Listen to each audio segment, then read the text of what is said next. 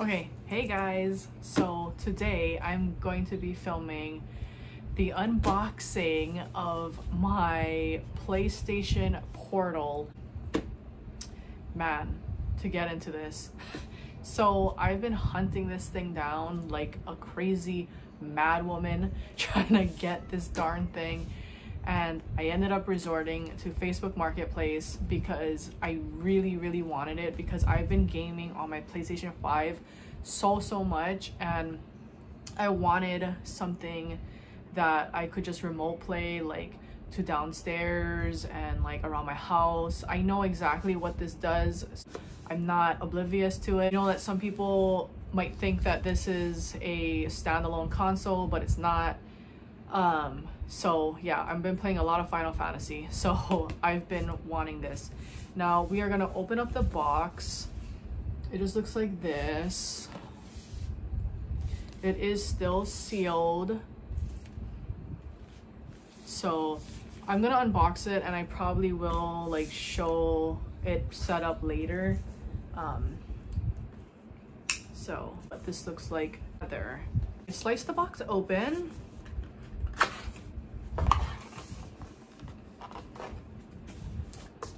Guess we're gonna look at it together. So, comes in this gray box. And you open it like that. It's a lot of packaging. So here it is. Oh my god. Okay. So the wire is in here. We'll get to that. And the actual console is right here. Oh. Wow, guys. This is really sweet. So it's pretty big. So let me grab a couple of things. The controller, is the controller the same size? Okay, so it looks like the controller is basically the same size, or maybe this one's a little bit smaller. Let me grab my Switch. This is it compared to my Switch. This is definitely bigger. But let's look what else is in the box. Down here, this is an instruction manual, which we might give a read, but I don't know if we are. And then it also comes with I'm sure you guys probably watched 100 of these unboxing videos, and I'm just putting mine's one out there. This is the wire that it comes with. So this is a USB-C to USB-C. So there's that. Yeah. Here's the volume, here's the power. There is a headphone jack under here, and this is where you charge it. Wow, guys. So I'm gonna like tamper with this for the rest of the night, and maybe I'll come back tomorrow and I'll give you guys like an update on how everything is going. Hey guys, so I'm finally sitting down and filming this video. It is the next day, and I have spent, yes, you're gonna see the reflection in my device and in my screen. Anyway, I have had this, it's like I said, it's the next day, and I played this last night, and I have some thoughts. So there's gonna be a lot of pausing, so there's gonna be a lot of cutting in this video, but I have to say that I am not 100% in love with this Portal, and I will tell you why. So I love this, like this works well for me because I play Final Fantasy. Like, as you can see, like I play Diablo, Rune Factory, Persona, like these kinds of games, right? So it's not, I'm not playing anything that's like super fast paced. So I can say for like latency and stuff like that, I haven't had frame drops. Now I'm letting you know, I only played last night. I ended up beating my Final Fantasy VII Remake on here last night, which was amazing. But I can see how this is not gonna be for a lot of people, and it's because the way Sony did things is kind of weird, and I'm not a super high, like, I don't know tech real well. I just know that if you do not have a strong connection for your internet, this is not going to be great. Now, my PS5 is Ethernet cabled, so I am hooked up directly into our router. Is probably why I haven't experienced any latency, but I have not taken this downstairs to play. So I'm sure I'm gonna have an updated video on how this is gonna run, but I haven't taken it downstairs, so I don't know how frame rates are gonna be dropping and stuff like that. The main issue I think that I'm having with this is the whole turning on the PlayStation, like getting this on without inconveniencing myself to get up and having to turn on my PlayStation like fully. So I'm not sure if there's like something that I haven't read or something that I haven't discovered yet, but in order to get this on, you need to fully turn on your PlayStation with the controller and all that, get it on, let it boot up, let it connect to your internet, and then can you connect this to it. And for me, that's kind of like, it's just, I don't understand why it's not so fluid enough to where like you just tap that and it'll turn it on. I don't have to like use my controller to like get into my PlayStation, like, because at that point I'm having to turn on this, I'm having to turn on the PlayStation, I'm having to turn on a controller just to get this to work. So in that regard, I do not like it. Like I said, I've only played this for last night, and like I said, the games that I play are not super heavy. Now, I am pre-ordering Final Fantasy Rebirth for next year. I don't know how that's going to play on here. I think it will be okay because Final Fantasy 16 runs well on here, and that's really a lot of cinematic, you know, graphics. So I think that it will run well. I have been watching some YouTube videos to where people are playing Call of Duty and stuff like that, and the latency is so bad that they can't even really play the game. Now, that doesn't really affect me, like I said, personally, because I don't play first-person shooters. I get motion sickness from it, so I don't do that.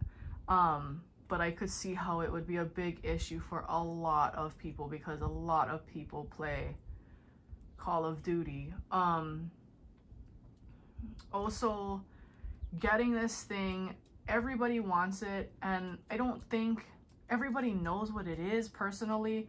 I had called my local GameStop because I had tried for weeks to get this in store, but I just couldn't. And I spoke to one of my GameStop workers, and he ended up telling me that people have been buying this not knowing what it is and coming back and returning it because they think that this is a standalone console, and it is not. I knew that going in. The big reason I got this was because I am going up and down the stairs. Like, I'm constantly being downstairs and I'm constantly being upstairs. So I wanted something to where I could play downstairs and not have to be tied to being upstairs, because I wanted to spend time with my boyfriend. We're always down there and I would have to stay up, because I have been staying upstairs and playing, where with this I'm able to spend time downstairs.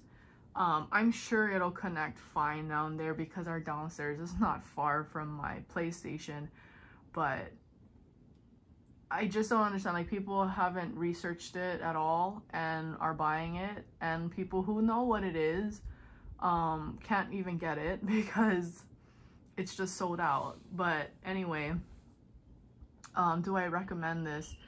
I recommend it if you take everything into consideration of it being just an accessory is what it is. It's nothing that is gonna, I don't know, like, I haven't taken this out to connect to a hotspot and play, and I probably won't ever do that because my needs is not for that. Now I guess the true test is when I have to go spend time at my dad's house. I don't have my PlayStation there. I do have good internet there, but we have no PlayStation, so I don't know. I mean, we have a PlayStation 4, but you know, it only works with PlayStation 5, so I don't know how that's gonna work for me when that time comes. So yeah, unless I'm missing something, your PlayStation always has to be on. So that's kind of a bummer, if I'm being honest, because you're just, I feel like running the PlayStation 5 for 8 hours, like say if you game for 8 hours, or, and by the way, this handheld is not gonna last 8 hours. Last night when I played, I fully charged it and then I played Final Fantasy VII Remake. I beat Sephiroth, and by the end of it, I was already down to half.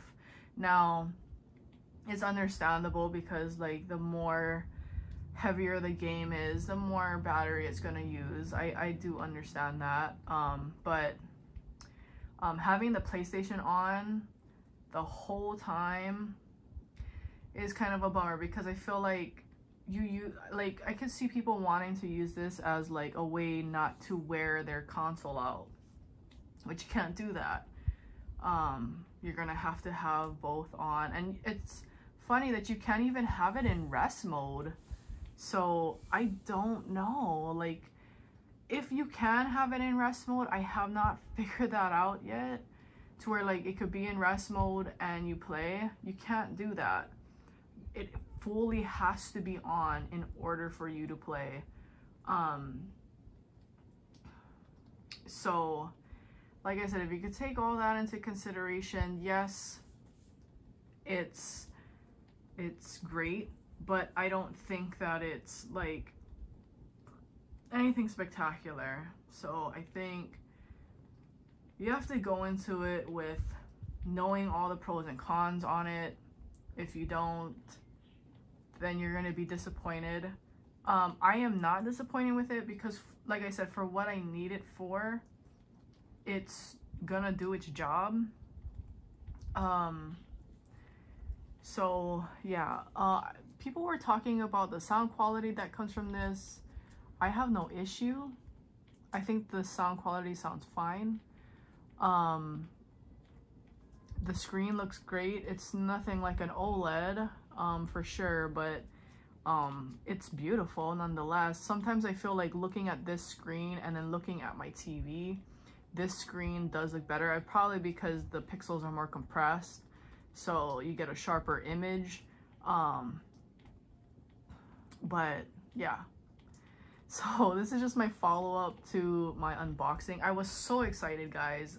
Actually, I am still excited. I'm talking down like I'm not happy I bought this. I am happy I bought it because I am looking forward to gaming with my boyfriend downstairs. We can finally spend time. I don't have to be trapped up here. And yeah, that's exactly what I wanted it for. So in that regards, I'm happy about it. Of course, the scalpers are out there, and like I said, I did buy it off of Facebook Marketplace, and I did pay more than what it's worth, mainly because right now in this time, it serves me a lot of purpose. So that's why I decided I'm just gonna pull the trigger, buy it, and use it while I need it. So yeah, thanks for watching, guys.